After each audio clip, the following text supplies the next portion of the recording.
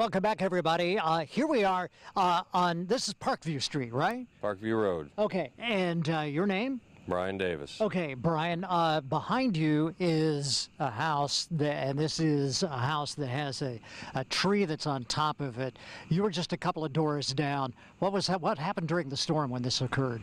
Well, it just started raining real heavy, and then the wind blew harder than I've ever seen it. I've been here over 20 years, and I've never seen wind like we had.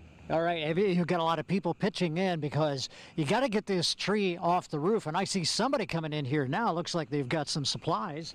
Yeah, gas, oil, chainsaws, that's what we're going for. Okay, so you're going to fire at the chainsaw tonight. You're going to try and get this tree off the house tonight? Right, we're lifting the tree off tonight. Okay, well, good luck with it, man. Okay, we'll try and keep the storms away for you. Yeah, well, that'd be nice. Okay, all right, good. I'll let you get back to work because all somebody's right. here with, looks like roofing nails and all kinds of things. So, all right, yeah. All right, thank you. All right, thank you're you. Okay, welcome. yeah, thanks. Okay, well, see, Patrice, this is what's been going on, and this whole neighborhood looks like this, but this house especially has quite a lot of damage with the tree on top of it. So let me show you what's happening now because I know a lot of people are interested in, is this going to continue through the remainder of the overnight? And the answer is probably not. You take a look at the Storm Team 10 Storm Tracker, and of course, there are still some patches of rain. I have a little sprinkles going on out here right now, but the threat of severe weather has greatly diminished. There are no more watches in effect. Now, there is a flash flood warning in effect for a little spot up in Park and, I'm sorry, not Park, but Edgar County and part of Clark County, because here in Terre Haute and other parts of the area, we got more than 2 inches of rain in a very, very short period of time.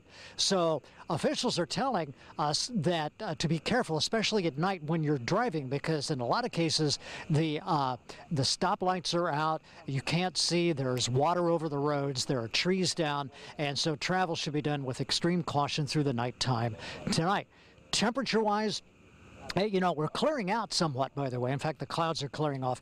Temperature-wise, it's a very mild night tonight. It's probably not going to get much cooler than it already is, which is right around 72 degrees or so.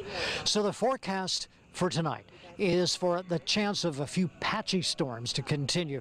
But as far as severe weather like we've had, I just don't see that happening.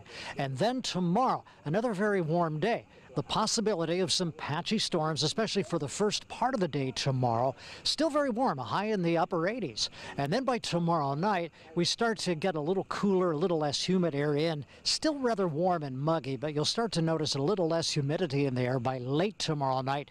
And then right now, Friday looks pretty good. As 7-day forecast shows us, the Friday's okay, just a very slight chance of a lingering shower. Saturday looks good. The heat and humidity start to move back in as we get into next week.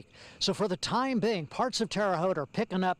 Terre Haute is not the only area. There are other parts across the entire viewing area that are also picking up. But this is one location. We just wanted to let you know what was going on.